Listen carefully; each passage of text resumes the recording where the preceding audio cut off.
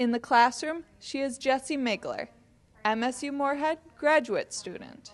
But on the roller rink, she is Messy Jiggler, FM Derby girl.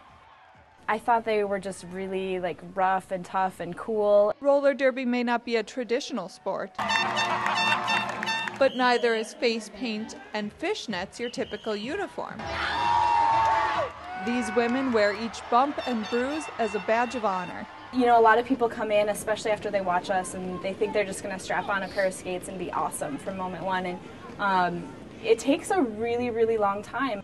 Migler says adding 3-day-a-week practices to her full-time work and school schedule can be a bit stressful. It's true. Sundays, I think about school and I think about work, and I'm like, man, I just want to go and hit somebody. And so it's definitely given me an awesome release for that.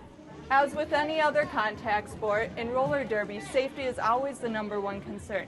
The girls never go out on the floor without first strapping on their wrist pads, elbow pads, and their helmets. My first practice, I fell on my butt probably at least 20 times. In the stands, her fans have taken up their own section. Oh, we're really excited. This is just a really great sport to watch women be so empowered. You don't have to think about your thesis, you don't have to think about taking notes, you just have to make your body move so that it comes in contact with somebody in just the right way, and it's a good feeling when it happens. And when the clock runs out, she'll go from knocking down her opponent to hitting the books. Kick Cross, Campus News.